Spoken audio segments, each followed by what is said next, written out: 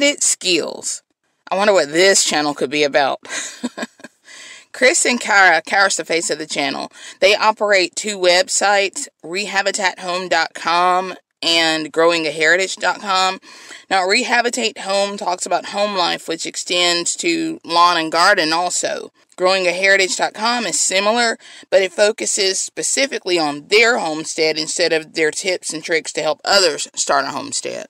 The videos for Chris and Kara's YouTube channel, they're not posted at regular intervals, but instead they post 2 or 3 videos like in one day, and those videos are about 2 minutes or less to watch, and then they may not post again for 4 or 5 more days.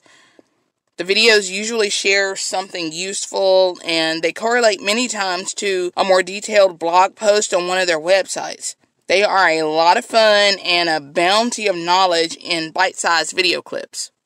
So if you want to see what kind of easy-to-learn skills, tips, and tricks there are for home and garden life, head on over to Inherited Skills. Good Deeds Fishing. Good Deeds Fishing has been around a while, but because he only posts about twice a month, you might think that he's a fly-by-night fishing channel. It is true that he loves to fly, and he loves to fly fish. He doesn't need a pilot's license to get out on the water, but it's probably nice to have one. He must have a really, really good dance teacher, right? Trout fishing, catfishing, carp fishing.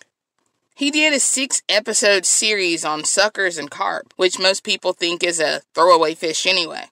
If you like to hear the sounds of nature and running water doesn't make you have to get up and go, take a stroll on over to Good Deeds Fishing and see what's hopping out of his nets. Eastern Shore Farmer. Eastern Shore Farmer is a channel that features all the joys and all the trials of running a Maryland farm and the recreation that comes when there's that mythical creature called free time. Corn, wheat, soybeans, wash, dry, repeat. Is that all Eastern Shore Farmer's doing? Not even close.